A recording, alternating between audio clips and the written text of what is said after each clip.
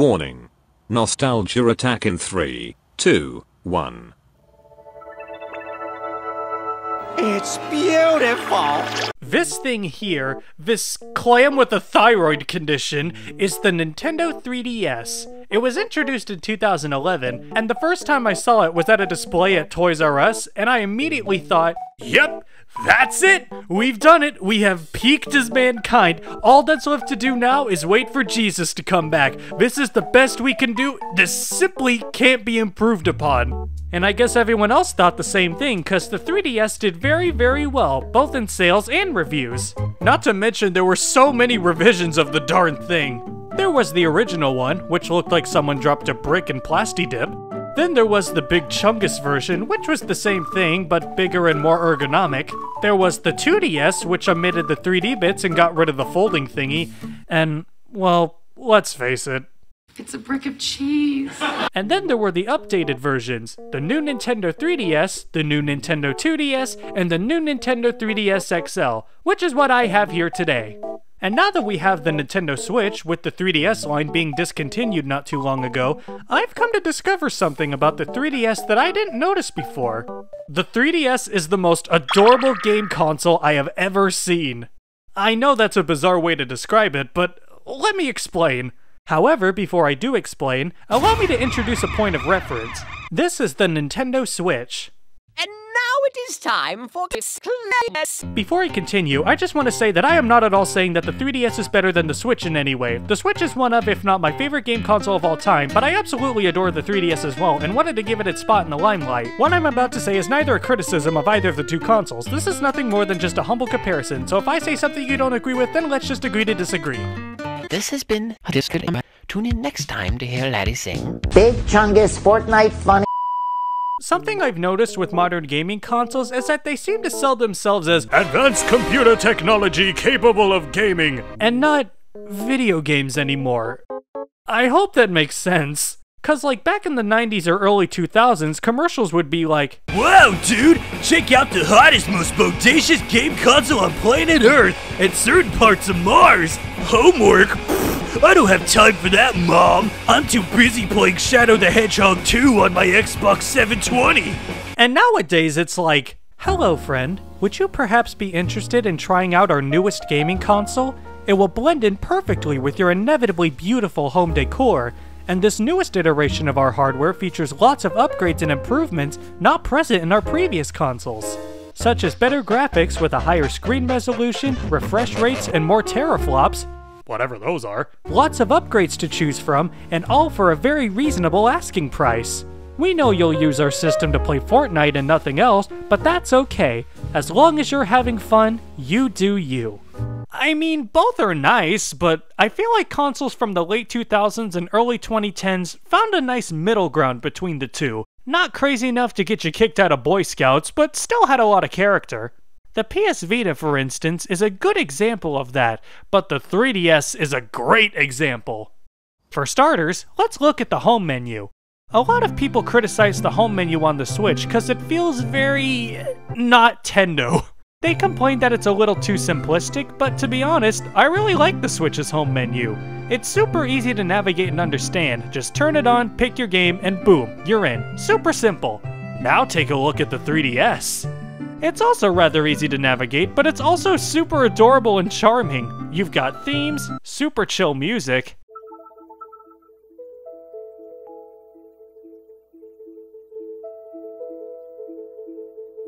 and even better, each game has its own unique logo and jingle when you select it. That's just downright amazing. Also, the 3DS comes with so much fun stuff to play with right out of the box. You've got a camera app for taking pictures and photos with the not one, not two, but 3 cameras. That in itself is adorable, cause, well, let's just say the 3DS walked so flagship phones could run. It also comes with software to record audio in 10-second increments, as well as listen to music that you put on the included SD card. It's also got loads of effects to play with, too. You could make some real 2006 quality YouTube poops with this thing, let me tell ya. It also comes with a Mii Maker. Classic. There's even a Mii Mingle app thingy called Street Pass. If you were near someone who also had a 3DS with them, this light would turn green, and that person's me would come visit you and help you out with the included games. Pfft, you think getting asked out by your crush is exciting? Back then, pulling out your 3DS and seeing that light turn green just gave you a feeling you never had before. It was like, yay, friendship! There's also an activity log. It's honestly really nice to see just how much love and time you've poured out onto each game you have. There's a game where you spin in circles like a madman and shoot your relatives with rubber balls. There's the game that uses the included AR cards that you played once and never again. Don't you lie to me.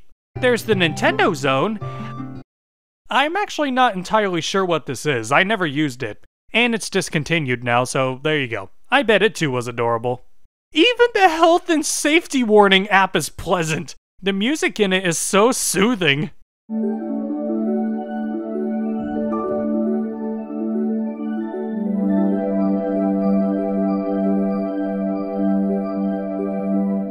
I once used it to help me take a nap, and it absolutely did the trick. The Nintendo Switch? It has, It's got a video of Bowser traumatizing his son. That's something. And the wonderfulness continues in the settings. Once again, the Switch's settings are pretty simplistic, at least in comparison to an Xbox or PlayStation. But I like that, to be honest. It tells you what you need to know, and bada boom, bada bing, you're good to go. The 3DS's settings are quite simple too, but it has this extra adorable charm to it. A great example of that are the internet settings. For starters, you've got this cute little block guy who helps you get connected to the internet. That's wonderful for those who might not know how to do that right out of the box, such as really little kids, or your mom who keeps calling this a Game Boy. And much like everything else on the 3DS, it's got incredibly pleasant music that plays while you're getting all set up.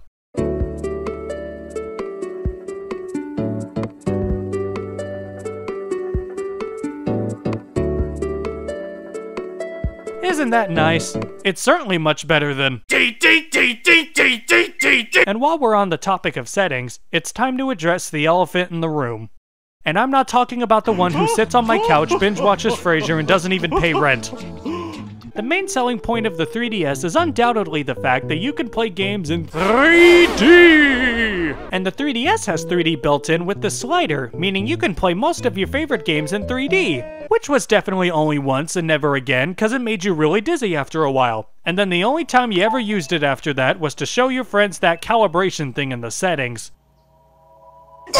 It's so gimmicky, I love it. And while we're at it, can we discuss how adorably tiny the 3DS is, at least compared to the Switch? I don't know why, but the way it starts out small and then folds into something bigger is so appealing to me. I love tech like that. Sliding phones, the Game Boy Advance SP, even smartphones are doing that now. With not much success, albeit, but still, what's not to love? And the thing is with the Switch, it most certainly is portable, but it's just not portable enough! I know everyone's definition of portable is different, but I like having the ability to just put my 3DS in my pocket, pull it out whenever I please, and not have to worry about leaving it someplace, like a bus, or a toilet, or a parade, or on the sign of a McDonald's in Anchorage, Alaska. I don't know, it could happen. And despite its small size, the 3DS is surprisingly ergonomic. It fits quite nicely in my big meaty claws! Sorry, PS Vita, You've been dethroned, my friend. Back to the mailroom with you. And now it's time for the main attraction. The games. The 3DS has pretty puny specs on paper, but even so, developers have squeezed every last ounce of muscle from this thing to make some truly amazing games. That alone makes this thing worth picking up to this day.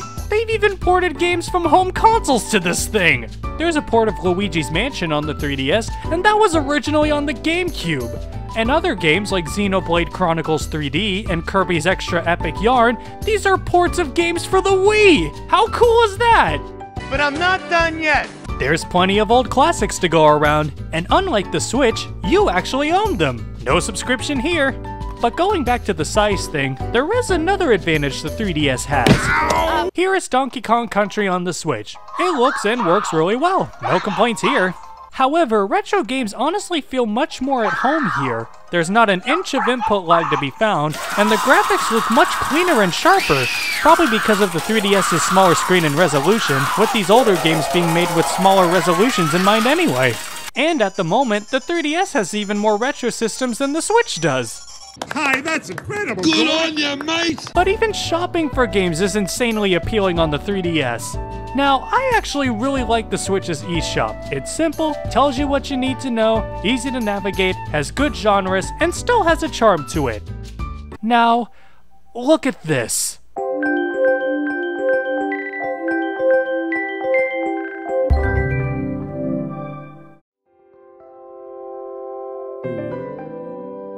It's beautiful. The 3DS's eShop is also pretty simple. It tells you what you need to know, it's easy to navigate, has a crap ton of genres, has a rating system, and is overall nice to use, but it just has a whole different aesthetic to it. It's just so whimsical and fun. In comparison, the Switch eShop is like the toy section of Walmart, whereas the 3DS eShop is like a dedicated toy store.